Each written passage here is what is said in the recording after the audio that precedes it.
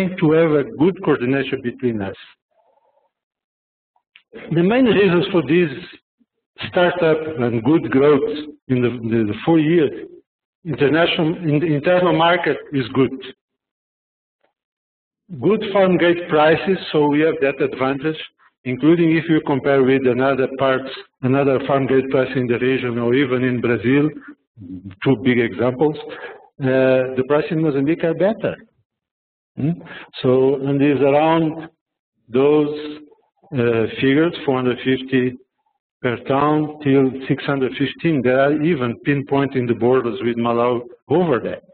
So that is very good prices. Incentives and technical package, this is our role, is to create these incentives and technical package. And as Lynn was pointing, I think that is very important to have the vision, to have the long-term approach, because to change any aspect, my experience of 38 years of agronomy, I was born in Mozambique. I was born in Maputo, but my experience in central and north of Mozambique, I worked before in West Africa. My experience is minimum 5 years to 10 to change something. This is my experience, to change something. We cannot think about 3 years, 2 years, 4 years project. Forget my experience. From 5 to 10 is what we need. So I agree totally. Long-term approach and step by step. We call it in Mozambique, eat the soup spoon by spoon. We need to permanent action. So the incentives are very important. Speaking for different, I will speak later. And the investment in the industry. That is very important to approach the private sector. To have scale economy also with private sector. And to have intensive capital, not only in farming, but also in processing. There's some problem here. Okay, we expect for the new crop season we are planting now, 50,000 tons from the 35,000 last season, and 70,000, and we don't see any problem in 2015-16 to have 100,000 tons. So it's going nice. Producer profiles, we consider it's not very correct to make this kind of division, but we need to have a criteria to organize our thinking. So we consider smaller farmers who know technology, major part is our main target, how to change. But we have the small commercial farmers, we prefer that word than lead farmers. It's a small commercial farmers, it is business. So the dimensions today are like that. It depends, the crop depends. And large commercial farms are appearing, but they are not. We have in this moment in soybean production around 12 in farming, but we have the industry also. In this moment, we have 3 solvent plants in Mozambique looking for soybean, one example. This is an example of a small farmer with a family, 2.5 hectares in Angonia, near the border with Malawi. In some parts of Mozambique, animal traction is a pinpoint in Manica, border with Zimbabwe. It's 40 hectares of a farmer. He's weeding control with this kind of technology. It is not easy to don't destroy the plant. This is a small commercial farmer. See the figures there. In this moment, we have a program to capitalize 50 guys like that in equipment, land preparation equipment, threshing equipment, and mainly for seed multiplication, C3 grading. Okay? But this guy has an income around $100,000 last season of different crops, mainly soybean. This is an example of large-scale commercial farmer. This is an American company, Capital, that using Mozambique and Zim guys in terms of staff. And they have this kind of dimension, 690,000, but there are already in this season 3,000, 2,000, 1,500 hectares of different companies, 8 companies. So it's appealing this investment. This is an example of cost of production. So when I was in Brazil in Soybean Congress 1 year ago, some Brazil told me, Luis, forget, it's not possible scale economy, it's not possible to be profitable with small scale in soybean. I told, look, this is reality. I have more than 20 data like that of reality, and see here the profit. If it is 1,200 tons per hectare, that is not, is low to Brazilian or to another. See the profit, because the prices are good and the costs per hectare are very low. And we're speaking 1 ton and 1,200, 1,300 tons, kilos per hectare. So if we have 2 tons, so it's profitable. That is a good commodity for the farmers. Our philosophy is like that. Mainly the big investors, I work in a big company, Donald. The big investors, they think in 10,000, 20,000, 30,000 hectares continuous farm. My experience, and my central team, I have a small team that works with me, there are significant risks on that, in our case in Mozambique, and the risks are there, and can increase, especially the land conflict. This is our experience in Mozambique. So we are in favor of this capital, but be cautious with your model. So we defend this approach. Apparently it's a little theoretical, this is our experience. Good balance between the big and the small farming. How to manage that? So there are some advantages. I work in cotton during 13 years. Small farmers with a lot of mistakes, a volatile commodity. Soybean is less difficult to work, in my opinion. So this model, some companies are now promoting, because the government institutions, in terms of extension, are very, very weak. It's not sustainable to think about that. So we need the involvement of the big commercial farming, also involving outgrowers model. How to manage that?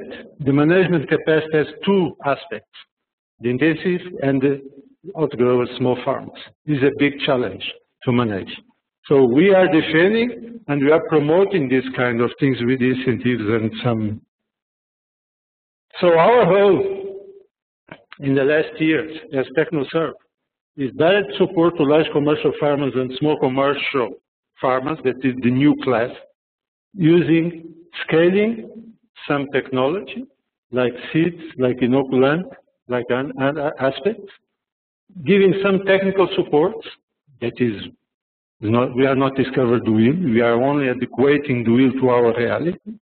And this is where we apply the fundings that exist in order to facilitate the private sector and the small commercial farmers to be growing, to cover the smallholders in order to bring them to the new class.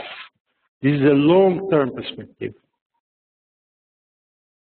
This triangle, this is a big challenge because the commercial banks don't interfere a lot in agriculture, a lot of risk, but now some of them, these 4 banks that you see in the left side, are accepted, and we sign memo of understanding with them in order to have specific credit lines. At this moment we have 4 credit lines to co-funding some efforts, not only for CapEx, but also for the working capital. Okay? This is a new program that we think that could be spread for other areas. With Dutch support, $5 million, we define one area, one very good area, and we are pushing 50 small commercial farmers with this kind of equipment. The co-funding is, it puts 10% cash, $8,000, $9,000, $10,000 equivalent.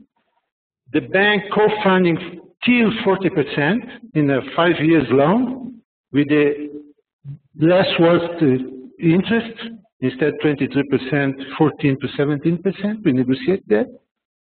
And we, with the Dutch grant, we co-funding grant 50%. So the equipment is less expensive, but is business approach. So and we are pushing and will finalize with the installation of a new seed processing unit of a cooperative that is being creating We brought a team of Columbia University with local consultants with experience on that. We are trying to push this experience, and this experience, in our opinion, could be replicated in more 3-4 places with good conditions like this one that is uplands of Jamaica. That's where TechnoServe must disappear in terms of seed multiplication, must appear a cooperative or private sector as is happening now. These are the 6 aspects that we consider in soybean in this moment that are the key aspects that we need to be attacked. And we are trying to attack this together. IITA is involved on that. IFDC is involved on that. We are involved. Cruz is involved. Some private sectors are involved, seed production or big commercial farming, and also some agrochemical companies are involved. One example, 2 years ago, nobody was using inoculant. Today, using inoculant, 15,000 farmers of the total around 30,000 small farmers. Why? Because very low cost, a big impact that I will show you in terms of yield. This is one example of diffusion of technology. Demo plots. In the last 3 years, we tried to spread. The executor is a lead farmer. Our factor, minimal dimension. We don't agree with demo plots of 200, 400 square meters. This is for show off, in our opinion. We need to have a realistic dimension near the reality. Our factor 1 hectare. So this is the type of demo plots that we install. This is one example. There are 4 treatments: planting date, inoculant, SSP, superphosphate, or binario. Can be another one depending. This is the key factors that we consider. And in 125 last season, 135 installed, 125 with good results, because this is small farmers executed. And each one is visited. This is one example of a lady, 6 hectares, and she has a demo plot, and the neighbors are visiting. Big impact. 6,000 small farmers last season observed like that. 2 field days per crop season. Pre-harvesting and post-harvesting. Some examples. This data is based in 3 years. 45 demo plots first year, 83 second year, and 125 third year. The average gives. Planting date is the first T1A, with and without. Good planting date, B, bad planting date. 2A is inoculant without, SSP without. So see the difference in yield. And that is average of 3 years and average of different demo plots. This is the inoculant type imported from Brazil, $23 per kilo. It's $5 per dosage of 200 grams.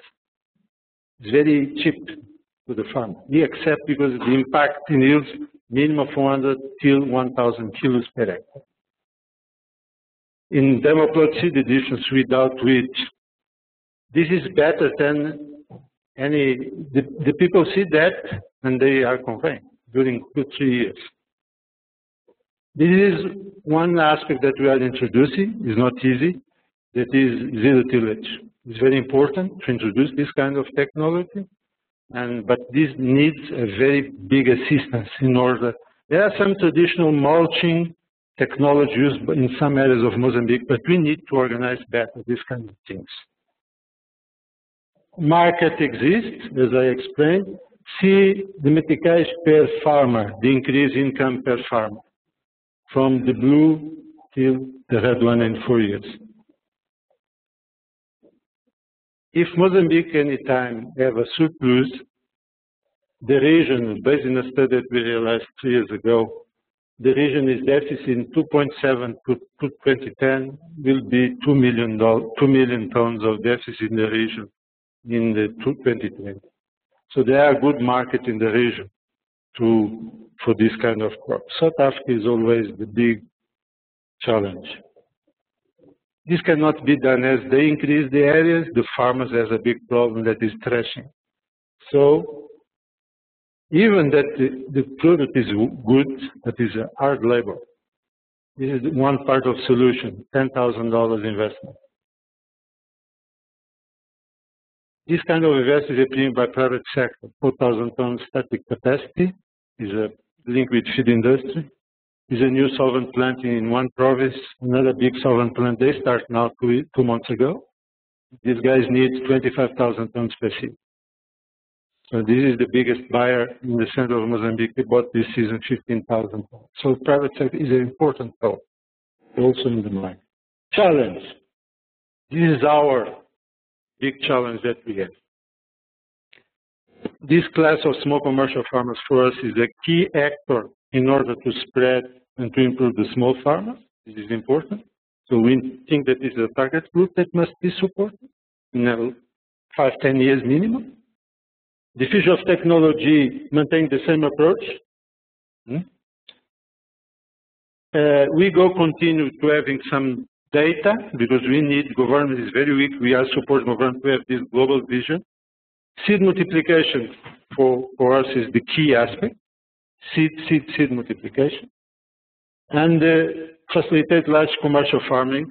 We need to increase, to facilitate with the government support. And define soy zonage, if you can call in Portuguese, precise varieties and farming systems. So this is what I could speak 30 minutes, but